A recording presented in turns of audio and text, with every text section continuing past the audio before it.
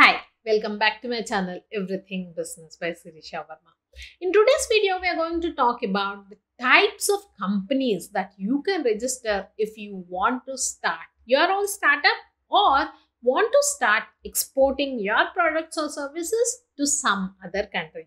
Most of the times, before you can start exporting, or even when you have created a startup, there are different types of company registrations that you need to do. But many people don't know what are the different types available. Even if you go to a CA, most of the times the CA expects you to know what type of company registration you need, and they would like to go ahead with the process. But in today's video, I'm going to explain to you the different types of companies that you can register, what are the criteria for each of those companies, and how you can register a company by yourself as well. So let us get into the content. But before we do that, if you like the content that I'm creating on this channel, please do subscribe and smash that like button. Let's get into the content now.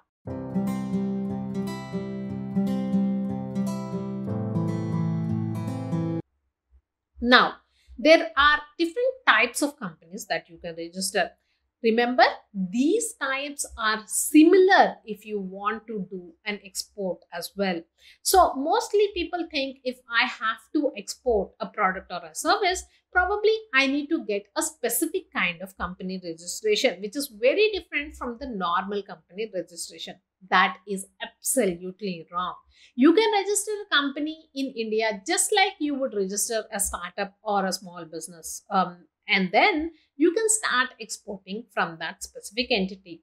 You don't need any other specific entity if you are specifically looking at exporting. So what are the different types of companies? Number one, proprietorship. Proprietorship, as most of you know, is either one person doing the business by themselves, so they will be the proprietor of the business. Now, proprietorship is the most easiest way to start doing business, and even with proprietorship, you can still export products. So, what do you need to become a proprietorship or to register a company as a proprietorship? Specifically in India, there are no legal obligations that you need to uphold to become a proprietorship concern. So you don't have to do any registrations. The only things that you need is the proprietor or the owner of the company needs to have his or her own PAN card and his or her own bank account. So the bank account has to be on your own name rather than on the business or the concern name. So that is it for proprietorship. You don't have to do anything else if you are registering your company as a proprietorship company. That is why most of the businesses, that is at least the small businesses here in India, fall under proprietorship. And this is also feasible for you to start exporting even with a proprietorship kind of company. The second company that we have is, of course, the partnership company. But to register for a partnership company, you need to have at least a minimum of 2 people in the company. So both would be partners in the company. The different things that you would need is you have to get a partnership deed done between the 2 people. So the partnership deed would consist of how much capital each person has brought into the company, what is the share of each person depending on the capital that they brought into the company. Now, once the partnership deed is done, it has to be duly notarized.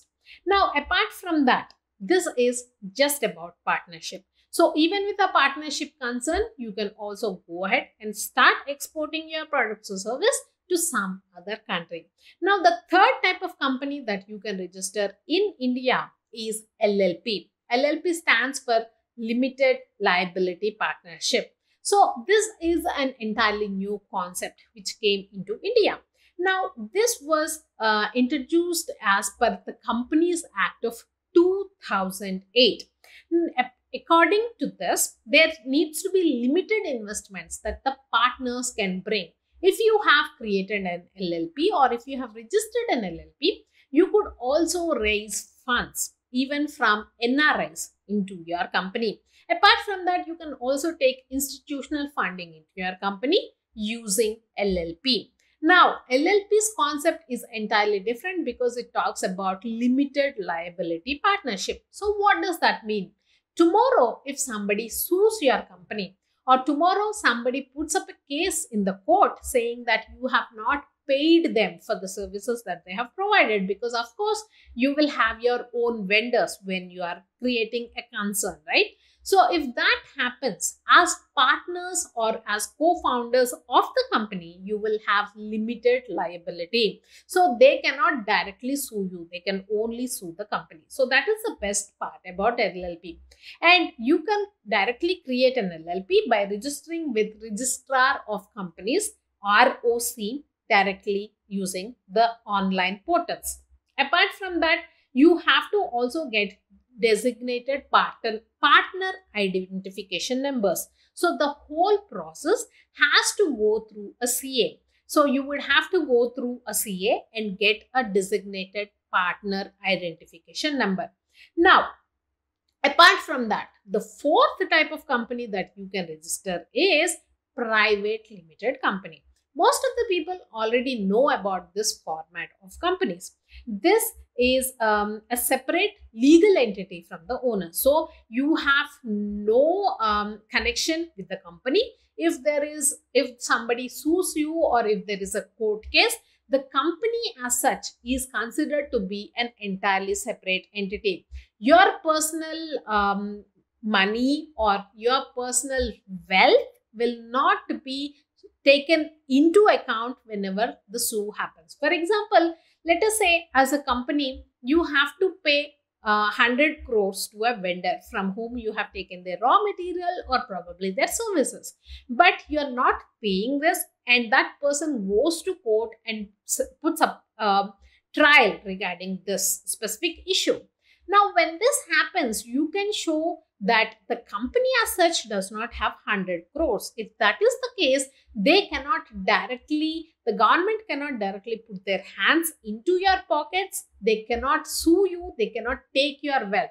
Even though you may be a richest person, you may have more than 100 crores in your bank account, they cannot put their hands into your bank account as a partner in the private limited company and take that money out. Only whatever is available in the company's bank account will be taken into consideration whenever somebody goes to court or sues you.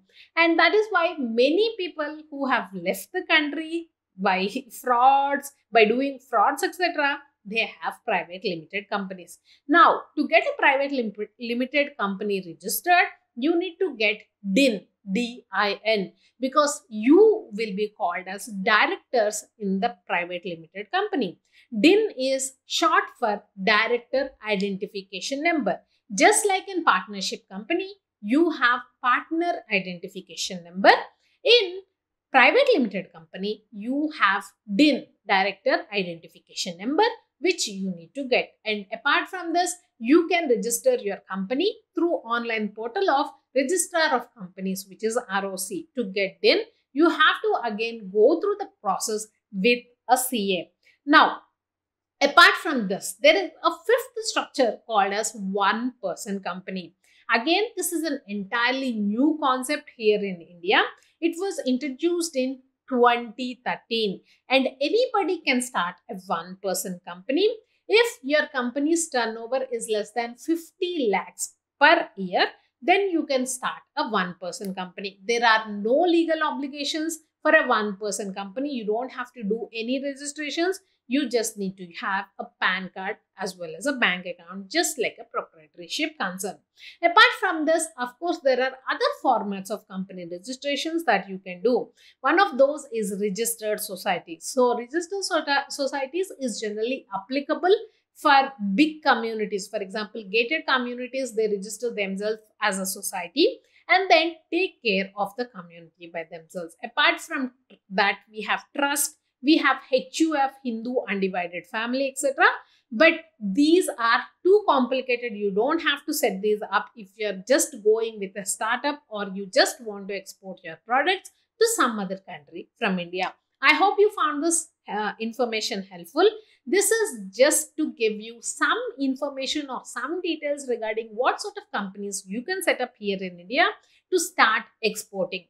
But if you want more information, of course, you have to go through a CA. But if you have this information at hand, you can ask them better questions and then decide what sort of company structure will be right for you. If you like the content that I'm creating, please do subscribe to the channel and smash that like button. Remember, I have created a whole playlist series on how to export. So do check out the other videos in the how to export as well.